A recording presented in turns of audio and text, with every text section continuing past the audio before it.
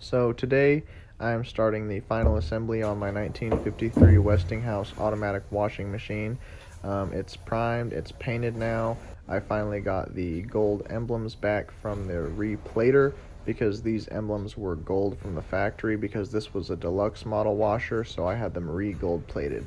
It was probably the most expensive part of this entire restoration. So right now I'm running a small drill bit through these holes by hand so that I can get the hole wide enough, because when you paint it, has a thickness to it and it gets in the holes and you can't press the emblem through it. So I got to widen those holes back up a little bit.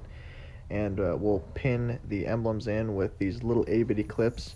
I'm reusing the factory ones because even the smallest ones I can find still aren't small enough for the rods that go through the back. So I'm reusing the original clips. You can see here the rods that poke through, and these are the original little clips, and I'll go ahead and clip these on to secure the emblem to the piece.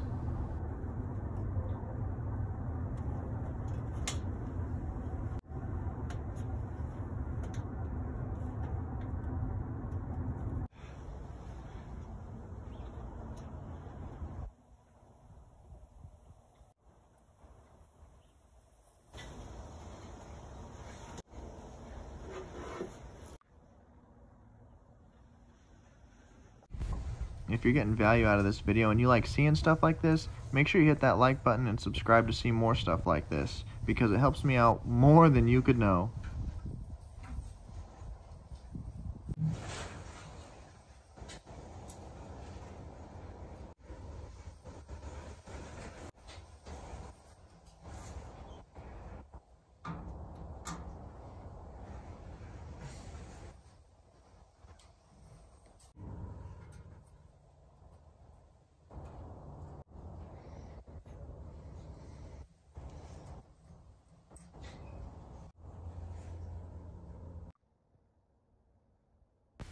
So now what I'm going to be doing is buffing out this top piece, this aluminum slash stainless steel. I'm not too sure. I'm pretty sure it's aluminum.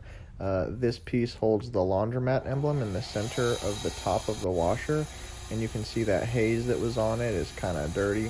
So I got my wax bar here, and I'm going to just slightly run it over the buffing wheel, and that's how you get the wax on there. The wax and the rotation of the buffing wheel is really what the magic sauce is to getting stainless steel and aluminum to polish up very nice.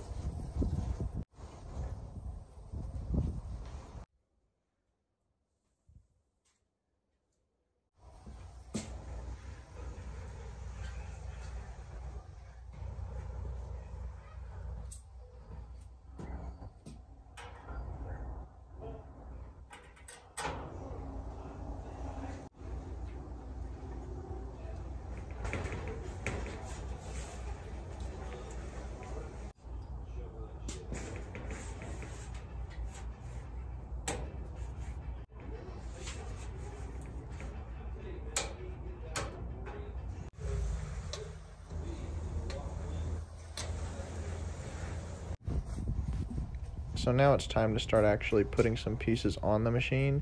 The front piece that I'm going to put on right now is probably the most difficult piece to do because it's got so much hook to it. That rubber boot hooks to it. It's got a couple wires that hook to it, and it's kind of just an awkward shape to try and get on.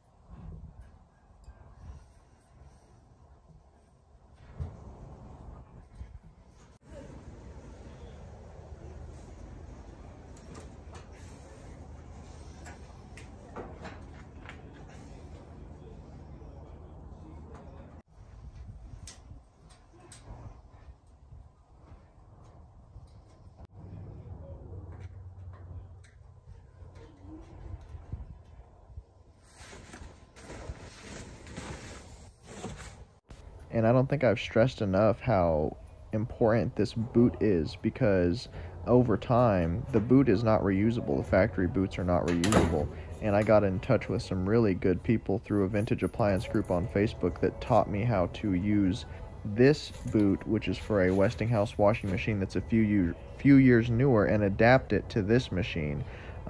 Really cool people. So I was able to take this boot from like a 1958 or 59 Westinghouse and use it for my 1953 Westinghouse, which is awesome. I would not have been able to complete this restoration without it. I mean, there's a lot of things you can retrofit, but this is not one of those things. So this boot is crucial to this machine working. So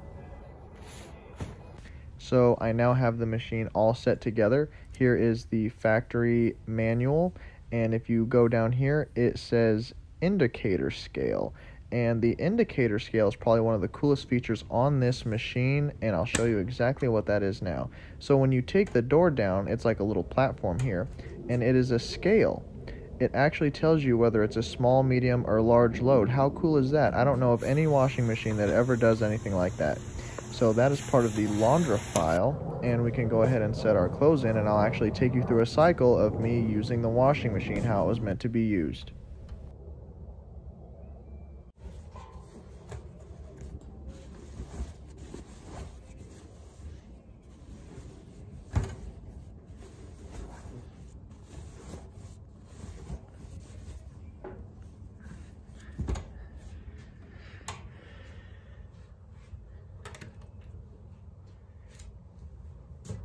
So as you turn the dial from the off position to the cycle you want, you have your choice of hot, medium. I know it looks like MFD, but it's medium and then warm. And then you can pull the knob out, and that's what starts your cycle.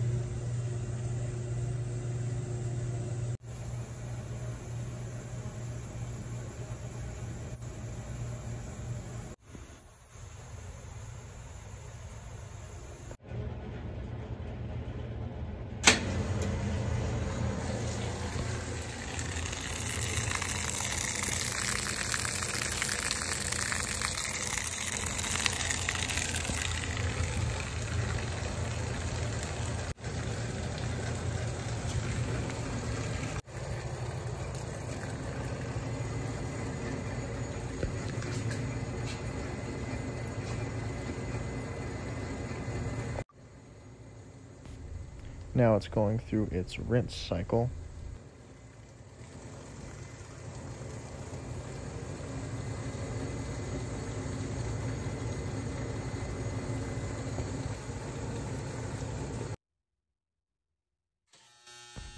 Now that buzzing noise, I think, is the solenoid. It's working fine, but I think I just need to tighten up the connectors or something like that and get it to stop. It's just a bug to work out.